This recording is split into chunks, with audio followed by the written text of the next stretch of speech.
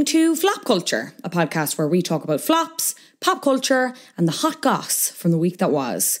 My name is Fionnuala. I will be your host for today's proceedings. Bit of a different episode this time around, so without further ado, let's get into it.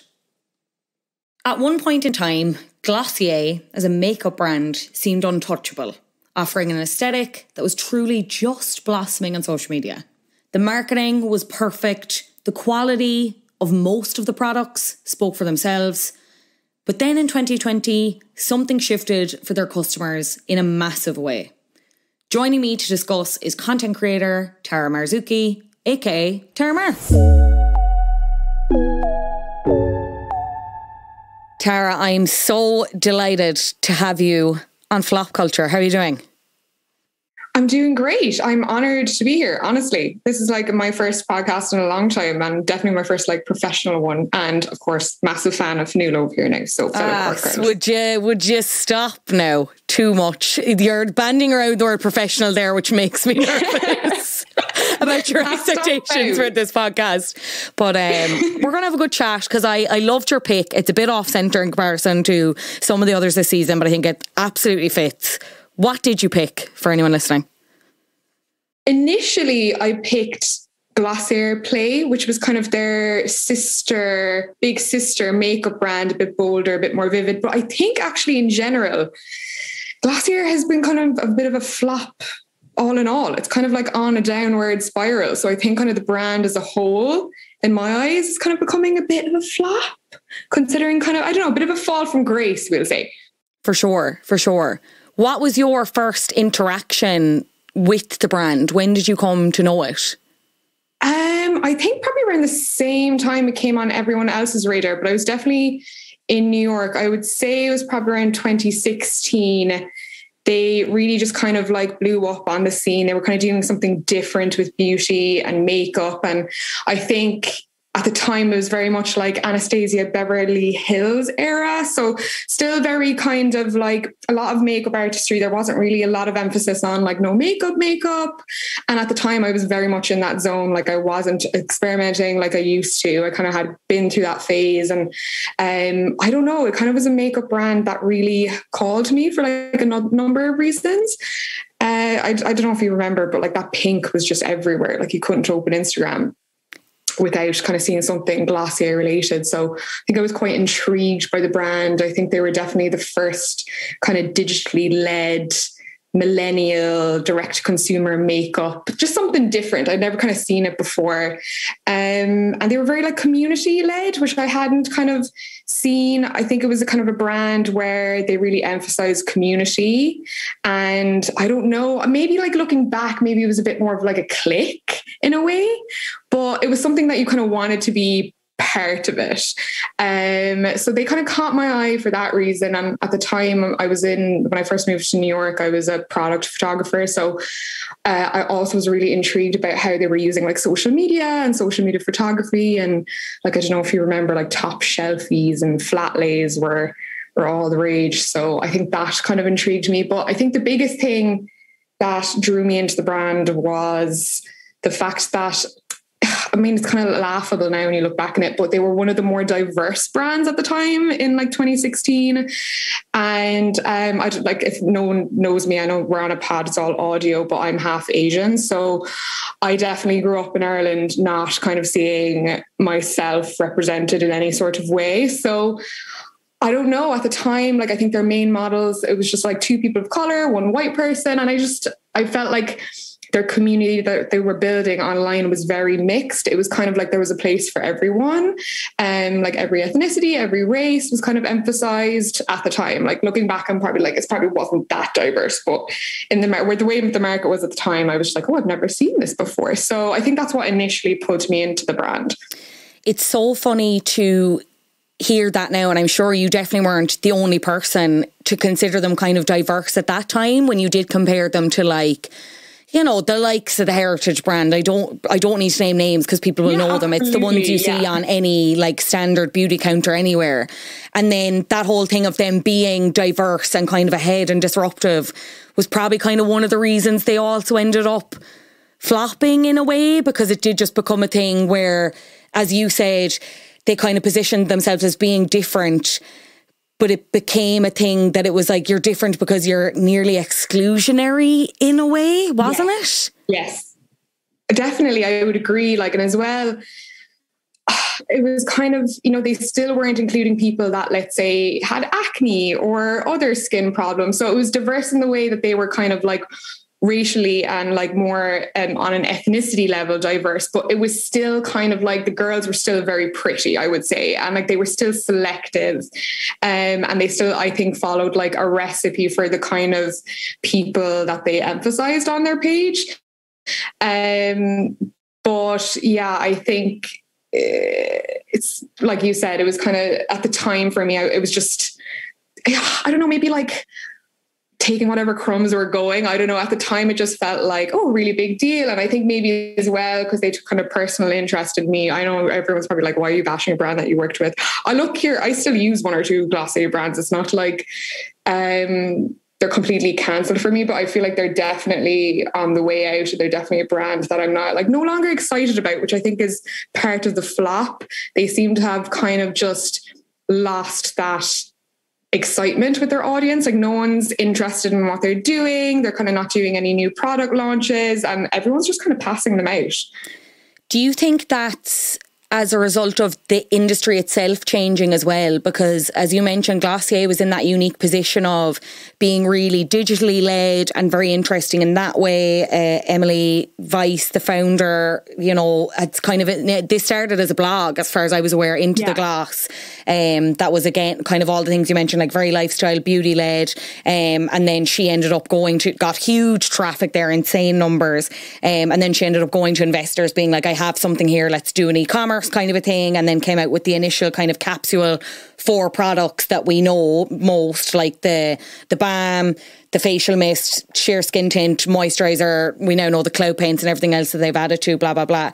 But I suppose you say about the brand kind of not being as exciting anymore.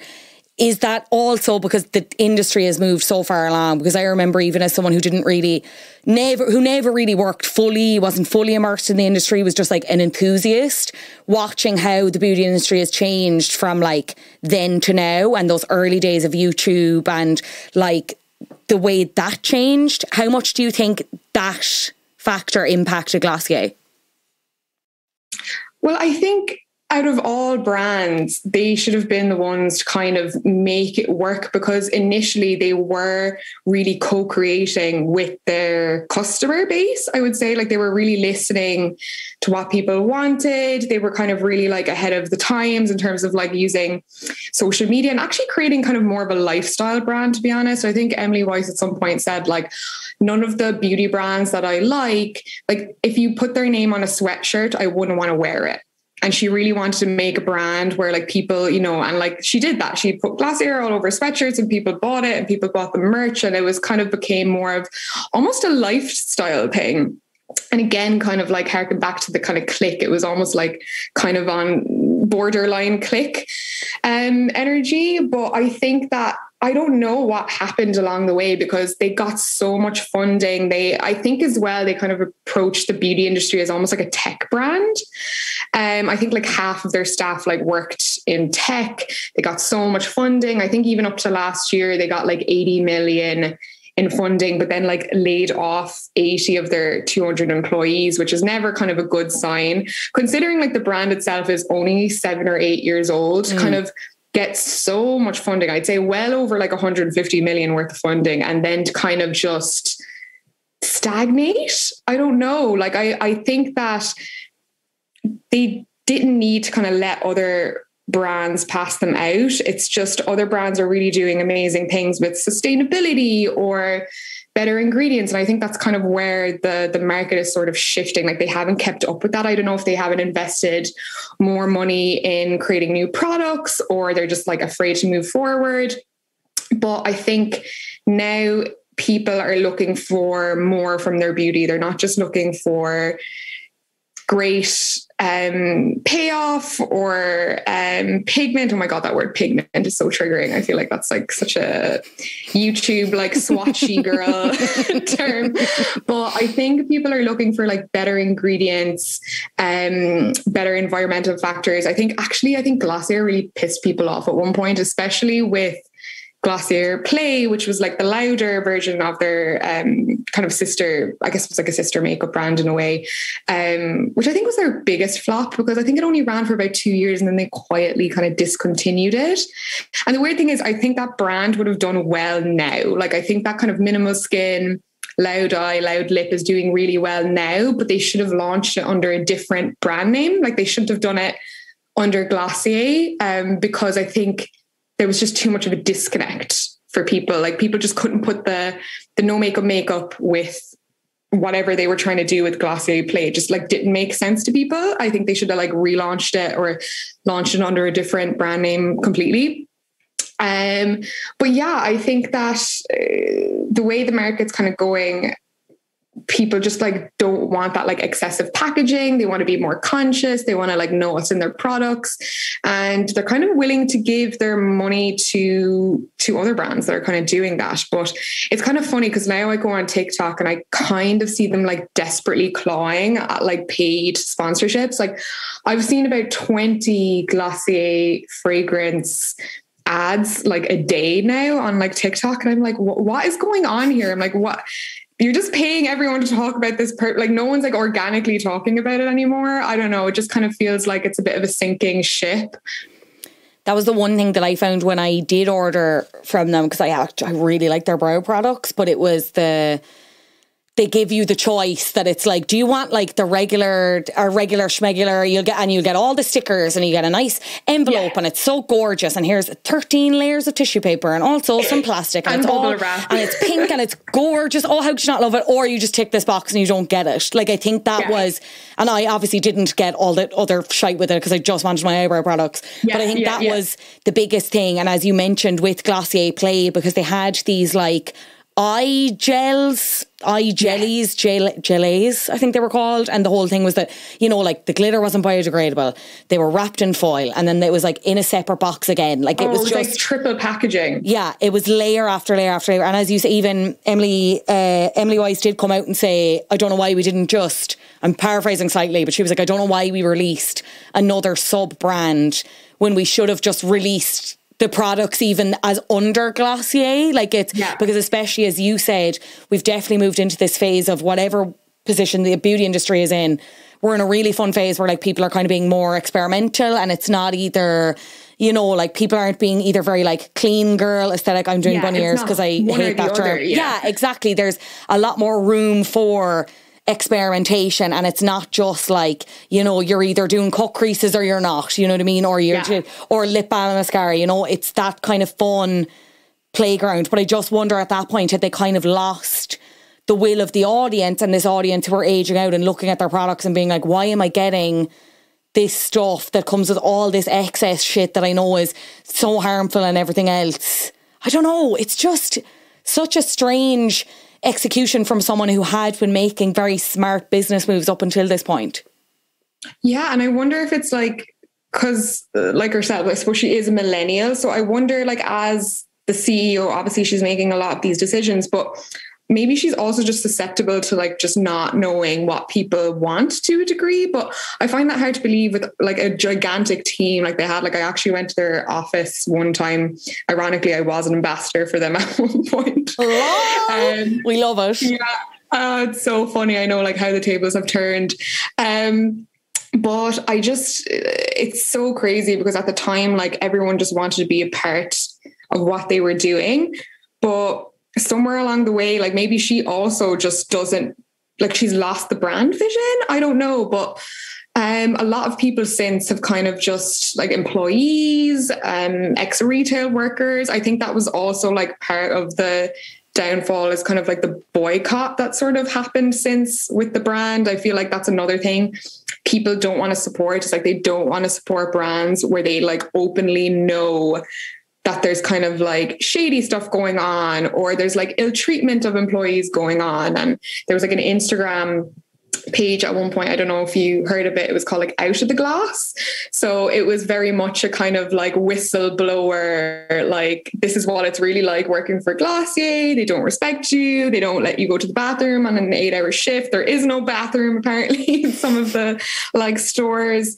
And like just so many employees just came forward saying like they just, you know, were racially abused by customers. Their manager didn't do anything about it, and they just weren't like treated well. And I think that is something that's really important nowadays as well when it comes to having any kind of a brand, is like you want to know that you're supporting a brand with like some kind of like moral compass, or like a brand that like cares about the people working for them. So that kind of feeds into, again, what people are looking for these days. They're kind of looking for like a 360 feel good, look good, do good brand.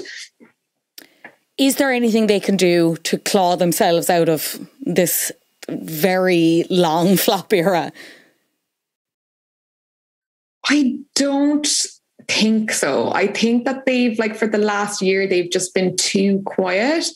And I think that as well, like with things that have happened in the past, whether it be like the employee whistleblowers or like the packaging stuff, I don't think they made like an honest enough like apology. Like I think they kind of did the bare minimum, and I don't think it was kind of satisfactory for a lot of people. So I don't know if they can, honestly. I think that it's going to be a bit of a slow sinking ship. Like a lot of their stores haven't reopened. I think that's a really big sign. I know a lot of them closed over COVID, but like there isn't any store in New York now, which is obviously like massive. To not have a store in New York. I know they're still opening a few, which is really like confusing, but I don't know. I don't think they can, to be honest. I just think there's too many brands that have gotten out in front of them that are doing like really cool things. Like what brands are you liking at the moment, actually, out of curiosity? What do I like? The one that jumps to mind for me, I suppose the one that kind of naturally seems to have taken this place is Rare Beauty.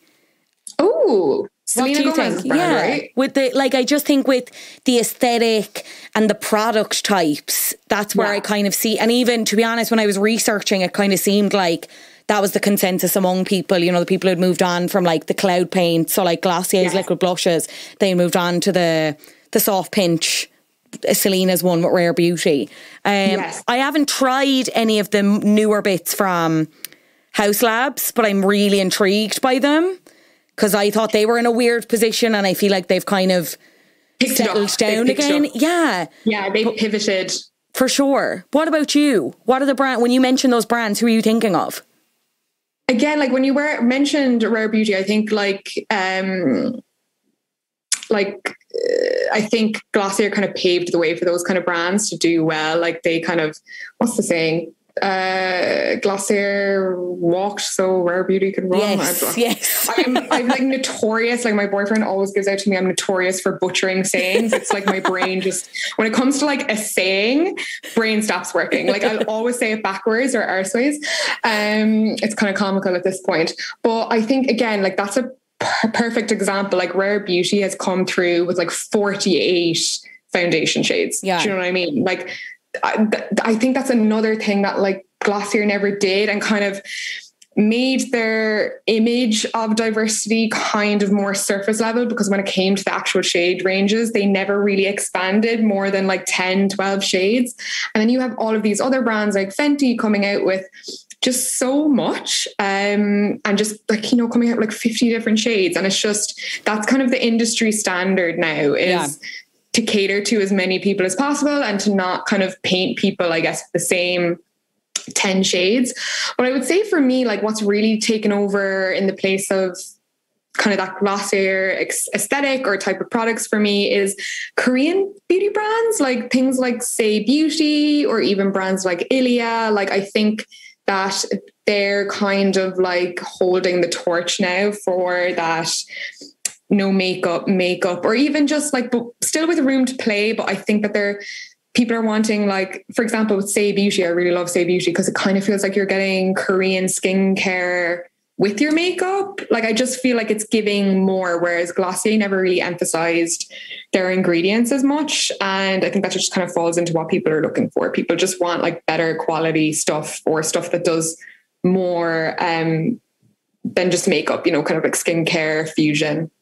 Fenty Beauty, I suppose, is the other obvious example, because it was just like, I really feel like Glossier saw themselves as Fenty, and they just, beyond the fact that they were just totally different brands, they just never were, they were never in the same lane. You know what I mean? And I know there's arguments against, like, obviously Rihanna had much more going for her in terms of like money, like cultural capital, everything like that. But she went and did the work in every single area, and even answering that very basic question of why are we not catering to the darkest of skin tones when there's like a market there and they want something and blah, blah, blah. It's just kind of, when you look at them and look at what they did and look at how even the other copycat like celeb brands or not even just celeb brands, but look how much they've tried to model themselves off like Fenty. It's just mad that Glossier, like the lack of self-awareness around that and around the shades and everything else, that it was just, you could have been that, but you weren't, and I just don't really know why. Yeah, it's the lack of like self-awareness, I think, when it comes, it's almost just like they were like, well, we're going to do what we want and we're going to make you kind of think you're a part of it, but actually you're not. They had all of the resources in the world to kind of see and hear what people wanted and see what other brands were doing. And even like, I know like makeup does go in cycles. It's kind of like any other trend. I think Fenty came in at a time where, okay, people were kind of getting sick of the no makeup look and kind of wanted a bit more like something a bit more bold, something a bit more like excessive. And Fenty kind of like swooped in and really provided that for people and kind of set a new industry standard, I think. But it'll be interesting to see whether they kind of like keep that up now and like what's going to be next. Yeah, that's the thing. I just find myself looking at all these brands, and it's, I suppose, again, it's comparing to however old I was, like 14, 15-year-old me, like inhaling all the YouTube content and like all the tutorials and all the product. Yeah, and like looking at all these new collections and being like, I have to have everything. And now seeing there's very few things that like genuinely, especially when it comes to makeup and beauty, there's very few things that like genuinely excite me, or very few collections where I'm like, this is cool. You have done something different here. It's just, to compare the position the industry is in now to then is just, it boggles my mind. I think now, like, there's just, I think it's really the age of like the indie makeup brands, like the brands that are really good at doing like one or two things, like really specific products. And I know like makeup has such a great markup anyway. It's such a good kind of industry to get into. Because you can kind of make it like a really good return on it. But I just think that like at the moment, like I'm hearing of all of these obscure makeup brands I've never heard of, but I will literally go on 2 clicks later and I have like their glitter or their glow in the dark shit or like whatever. So it's kind of like at the moment, I just don't feel like you need to like have this like big crazy funding or to be like associated with a big like kind of, you know, umbrella brand to kind of get you launched. I don't know, maybe Glossier kind of paved the way for that. Like in terms of like, I know they kind of weren't exactly like complete, like they did have startup funding, but I think now everyone kind of feels like they can do it. Like even if they only want to work on one brand, I feel like the likes of TikTok, you can kind of get product into people's hands. I feel like that's the way I'm shopping the most, is seeing real people on the likes of TikTok like genuinely use something and genuinely recommend something. So interesting. Even with the way TikTok has implemented like e-commerce and shopping itself, like that's revolutionized brands like Made by Mitchell, Mitchell's makeup brand. They make huge sales there. It's just, it fascinates me. I could talk about this all day. I'm obsessed. Tara, it's been an absolute pleasure to have you. Where can people find out more about you, follow you, look at your shit? Because you've got good shit out there, I have to say. Thank you. I appreciate it. Fionnuala, coming from you, that is a compliment. Thank you very much. Everyone can find me on, I've been burdened with the same username for many years. It's just Tara Marz on everything, TARMARZ. Instagram, YouTube, if you want to hear me ramble on more. And TikTok apparently now. They always get us in the end. I leave all of Tara's links in the show notes. Do you hate Tara Marz now? I love Tara Marz. I have like a love-hate thing with it. Like Right. it started off as like a pseudonym, so like none of my extended family could find me on Facebook. Okay. Genuinely.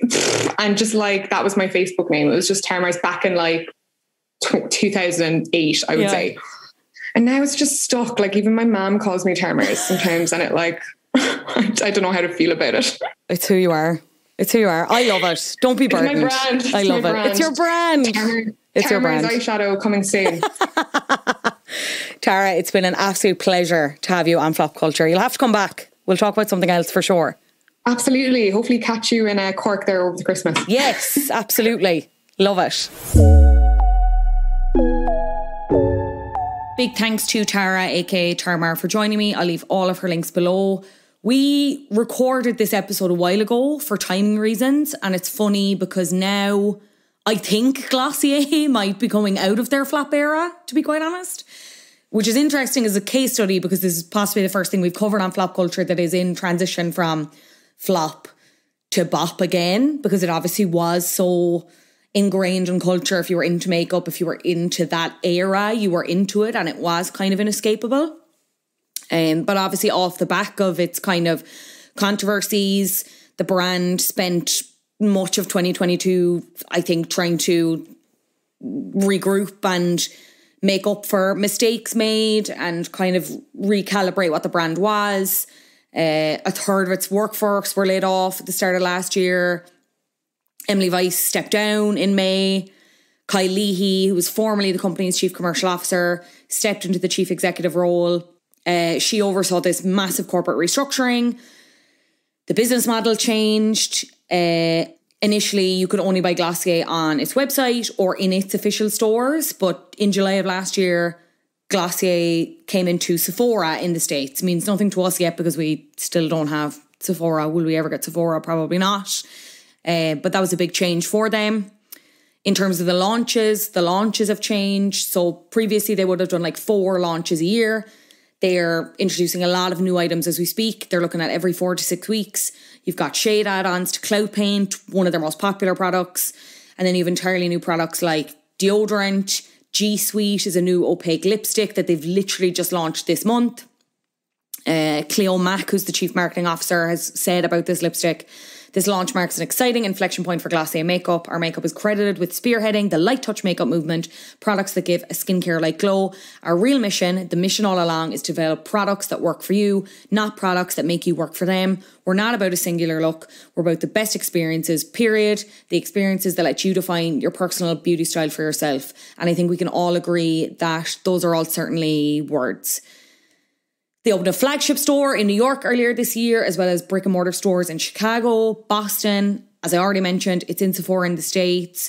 They reintroduced their BAM.com earlier this year as well with an updated vegan formula and new applicator tip.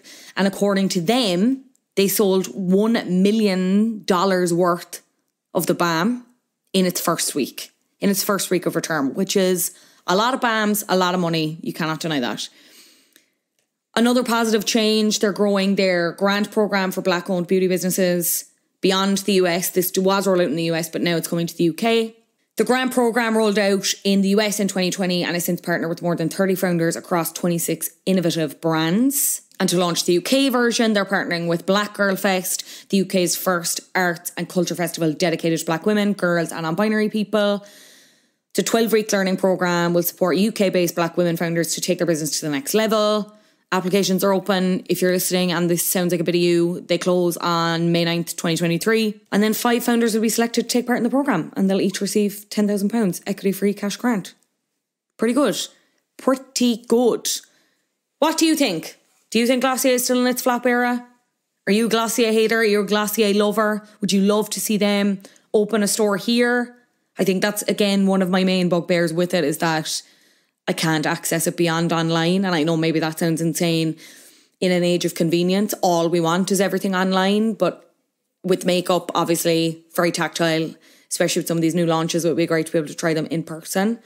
But yeah, I kind of think they're back in the up. And while the argument could still be made that they've grown out of their original fan base, maybe there's an argument to say that they're actually growing with them and they can get their hooks into the Gen Zers and the youngers that are coming up now, as well as still having their claws in our hearts, ye old millennials like me. It's interesting. Let me know what you think. helloflopculture@gmail.com, and we're at flopculture_pod across social media. Finally, strap yourselves in because we've got a very girthy top of the flop section this week. You're a flop. I was truly spoiled for choice this week when it came to top of the flops. A lot of people flopping hard. Let's just get straight into our first one. And maybe I'm being too preemptive about this because there obviously is another weekend to come. Frank Ocean. He performed at Coachella, the first weekend of Coachella, the music festival. He was headlining. He was closing the Sunday night. His first live gig in a very, very, very long time. I was not there, but some of the people who were there left less than impressed. So from the clips that I saw and from the reports that I've read, he didn't really perform. He performed a lot of alternate versions of songs that people know, but they were very different. When he was not performing, he was kind of just moving around the stage, like lip syncing to pre-recorded tracks that he'd already done.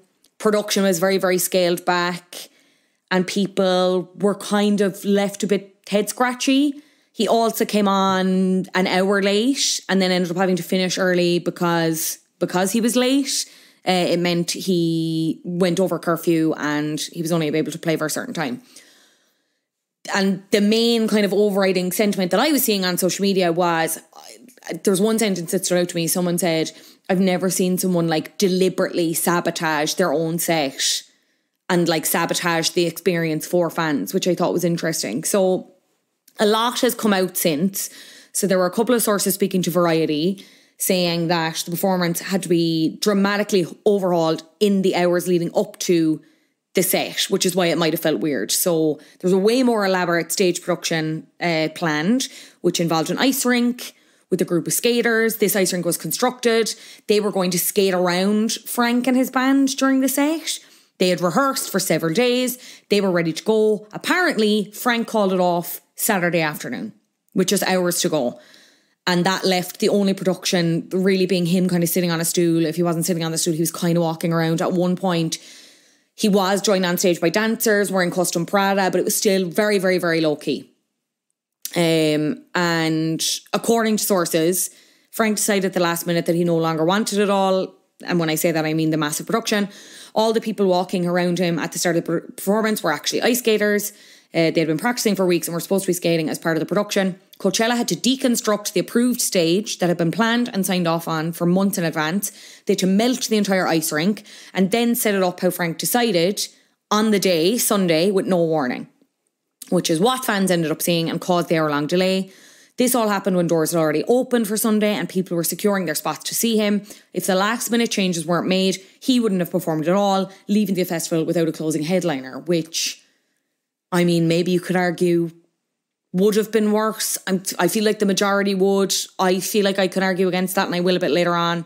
With regards to why he was sitting on the stool and stuff, these other reports came out, I think, in response to the criticism.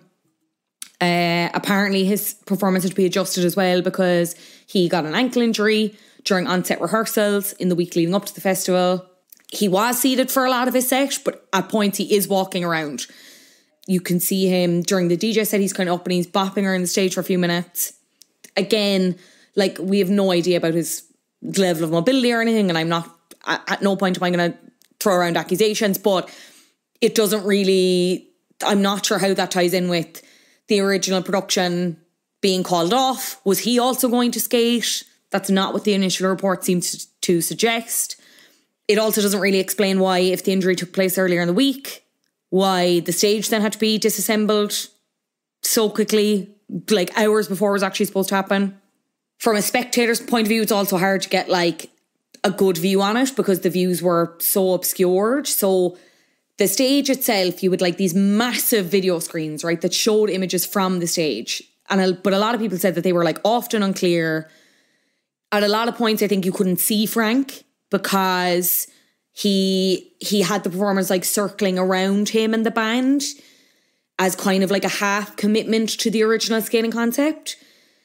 But just the way the stage was set up then, basically it was not visible. It was not clearly visible to the majority of the people that were there. Then you have the issue with the live stream. So typically Coachella live sets are live streamed so that people who are not there can watch, right? A few hours before his set time, YouTube revealed it would not be live streamed as promised, which also left a lot of people feeling very disappointed. People who got up early, maybe, who weren't based in the States, whatever. But that also kind of hints to me that maybe they knew it wasn't going to be the performance they wanted to give. From Coachella's perspective, I don't think they ever would have pulled the live stream, other than they knew it wasn't going to be the show that he was going to deliver. I don't think anyone could have anticipated how like crazy, and when I say crazy, I mean like not great it was going to be. But maybe that was Coachella trying to distance themselves from it. Was it Frank knowing that he was never going to be able to commit to the show that he had maybe promised? We don't know. As I mentioned, he came on around, he was an hour late, and then ended up ending his set at around 25 past 12 Pacific time, AM, whatever you want to say. Coachella's curfew is generally, I think it's at 1 AM for the Friday and the Saturday, and then it's midnight on Sunday. So he was already 25 minutes over. So it ended up being quite a short set. Some people are speculating that it's something to do with his brother. He is grieving the loss of his brother, Ryan Bro. He died in 2020. They used to attend the festival together. And he spoke about him on stage in a very nice tribute and address. He said, I know he would have been so excited to be here with all of us. I wanted to say thank you for the support and the ears and the love for all this time. And as I mentioned, with Coachella, the headliners, they play the 2 weekends. The second weekend, nobody really cares what it's like, whatever, because the first weekend has already happened and it's much more muchness. He is still scheduled to close out the second weekend on April 23rd. Here's my thing, right? I've seen Frank Ocean. I saw him in 2013. He supported the Killers at Phoenix Park in what was honestly one of the strangest, like, it was a good gig, but the Killers were headlining, and then it was Frank Ocean, Two Door Cinema Club were second sport, and then Haim were third sport, but they weren't like huge over here. And I remember actively at the time being like, who's Haim? And now I'm really embarrassed because I really like them. At that gig, I cannot remember he was late, but he didn't do a full length version of Pyramids, which was disappointing. He restarted Lost because he wasn't happy about it. And while he did sound absolutely note perfect, I could tell, and anyone in the audience could tell, he was hating every fucking second being on that stage. I don't think he likes performing live, and I think that's fine. As far as I'm concerned, as a fan, he's done enough for his entire life for him to never have to perform another millisecond ever again. Those albums will be enough for me. Maybe that's easy for me to say because I've seen him. I don't know. I'm fine. Whatever. You don't want to perform live? Cool. How much did he get paid for this absolutely shambolic effort? Like, at the very least, in the millions. The Weeknd got $8.5 million the previous year, and that was to replace Kanye. So you would imagine his original offer, if it was just him, and if he'd been offered from the start, probably would have been much lower at the time. I'd say he'd probably get that now because of whatever. But this is just to say that I would imagine Frank Ocean, the mystery around him, beloved artist, a great get because he doesn't usually perform live. You would imagine he got minimum, absolute minimum, $5 million. I think this is about money, not wanting to renege on a contract because he wanted to make the money. And I really hope I'm not coming across harsh here because I know there's a conversation to have around grief. His brother only died 3 years ago. This is a festival that they used to attend together. Maybe it all got too much, but there are just too many factors even beyond that I'm like, I don't know. And I suppose there's another argument to be made where I feel like the conversation around musicians is wholly more positive right now in terms of like cancelling gigs and prioritising mental health and stuff like that. And as much as I think people would have been disappointed and Coachella would have been mad if he cancelled last minute, I honestly think it was worse to go out and do this concert if he felt he wasn't up for it, as opposed to saying, guys, you know what? I've gotten here. I've put in a lot of work. I know people have travelled far and wide. I know people have spent a lot of money. I'm really, really sorry. I cannot do this. And I know I cannot do this to the best of my ability. It's not going to look the way I want it to look. I'm not going to sound the way I want it to sound. That's just my opinion. You can't tell me a man who sells like $25,000 cock rings on the side, you can't tell me that this wasn't about money in some way. And I think the thing about the ankle injury, yeah, maybe. I don't know. The thing about some things, the Matt's not mathing with some of these. And to be honest, I think he would have gotten away with one of these things being off. Like, he is regularly late for gigs. As far as I'm aware, he wasn't late for that Killers gig, but I've heard from other people and colloquially, like, he does not like coming on time. He hates timekeeping. He would have gotten away with maybe that. He would have gotten away with maybe limited production. It's everything else. It's not good. And it's very disappointing. And I hate to call it flop behaviour, but it is. And I think people are bending over backwards to defend him. And I don't really get that either, as much as I would argue that obviously artists don't really owe us anything. I think there's a thing of, I don't expect the world from artists. I acknowledge that they are human, and I acknowledge that even though it's a job with an insane amount of perks, it's still, I would imagine, because I cannot relate, but I would imagine it's unspeakably hard. At the same time, it's fans that put people there, and I do think there needs to be a bare minimum level of respect, and I don't know if this set got anywhere near that, if I'm being completely honest. But as always, just my opinion. Also taking the top spot for top of the flops this week, sitting with Frank on the top of the pyramid, no pun intended, Vanessa Lachey as the host of Love is Blind. We had our season 4 reunion this week, started this week, end of last week. The reunion also started out as a flop. It was Netflix's first ever live reality reunion. Didn't even end up happening live because of technical issues. They filmed it and put it out as live, and it was a mess. And so disappointing for what was a good season, in my opinion. I thought Vanessa and Nick were grand in past seasons. I actually don't really have a strong opinion about Nick. He said some like questionable, makes it sound like he said like problematic things, but he's had these off the cuff remarks and I'm like, all right, that was a bit unnecessary, whatever. I don't know how much he brings to it other than like the nostalgia factor and it's a name. I've generally found Vanessa quite good in these past reunions. I feel like she gets stuck in and I feel like she's been a lot more direct than I've seen other people hosting reunions be, to be completely honest. You get to this season and this reunion and she is directing all of her ire at very selective people and the wrong people if you've watched this season at all, I suppose. Marshall and Paul were her main targets. Marshall never made it to the altar. He split with Jackie before they got there. Jackie began a relationship with someone else she met in the pods. Josh, I don't care about his name, but anyway, they ended up getting together. Her behaviour leading up to it was like, I don't know, just watch it. If you haven't watched it, then, and if you've watched, you know, she was just, it was a lot. I think there's an argument to be made that Marshall like shouldn't have walked away when they had a first fight, whatever, but there's a part of me that also doesn't think she was ever in it. And maybe they both didn't treat each other great, but she definitely treated him worse. And then you have Paul. So Paul got to the altar with Micah, who he met in the pods, but ultimately he said no, he didn't think they were ready.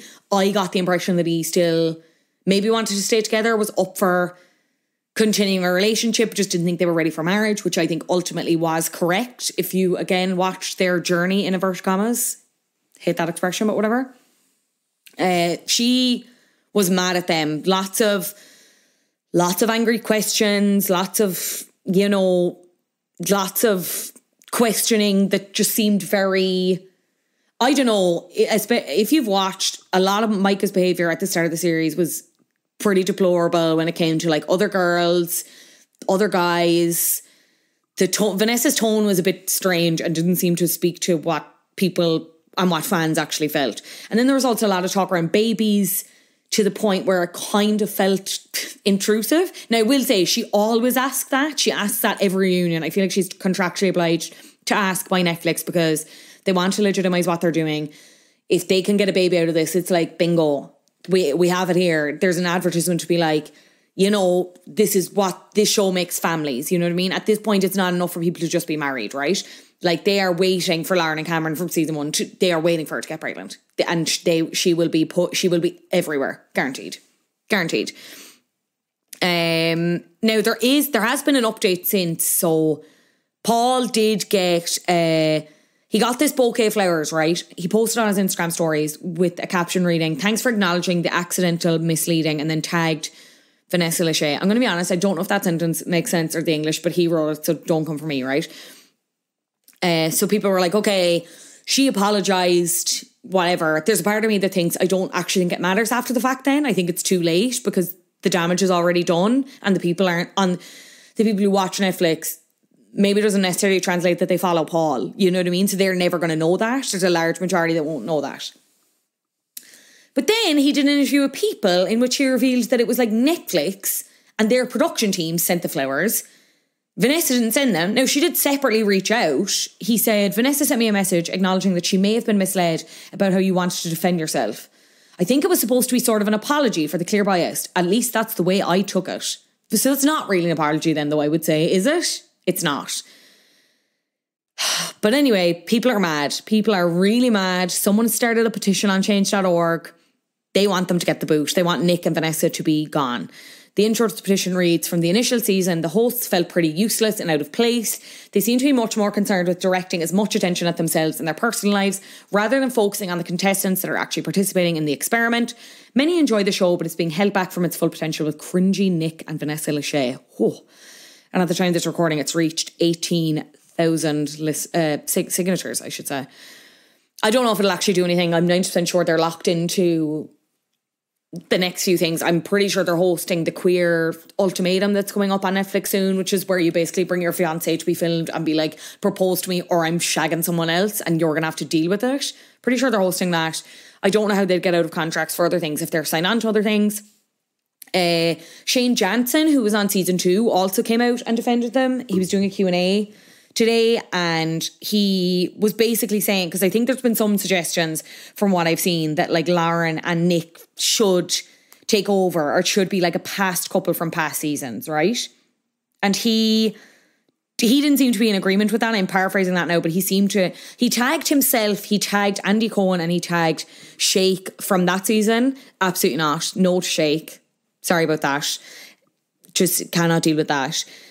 As like potential replacements, I think. But in terms of Nick and Vanessa, someone asked, "Is Vanessa always like that? The reunion was embarrassing for her, in my opinion." Shane said, "Lots of talk about these two. They were the nicest humans during my experience. My mom loved Vanessa and Nick shot the shit with us, talking football, etc. They were extremely nice." So there you go. There you go. And look, I've seen this going around on TikTok as well where people have been like, the live was delayed because they were trying to sober up Vanessa. And I don't know if I want to get into that because I just feel like it's not fair to speculate on things like that. But I don't know, doing it live was always a mistake. As much as I talked, I've literally a few episodes back about how this is exciting and potential, blah, blah, blah. Like this just clearly didn't work. And you'd wonder if the reason why I thought she was good on previous reunions was because they were able to edit around her and take out the chaff and keep what was like decent. Whereas with this, you were seeing pretty, as much, even though it wasn't actually live, at that point, I'd say they were just like, hit record, we'll do the best with what we can. You know, like, was it stress? Did she just go mad? Did the lights just get to her? I don't know. All I'll say is, I'm free, and I'm cheap, and I'm not a flop, but Vanessa Lachey is. Sorry. Thank you so much for listening. As always, if you could please rate the show 5 stars on Apple Podcasts, I would really appreciate this. And you can also leave a 5-star review on Spotify if you are listening there. This podcast has been edited by Adam Shanahan. Artwork, as always, by Brian Lambert. Until next time, see ya.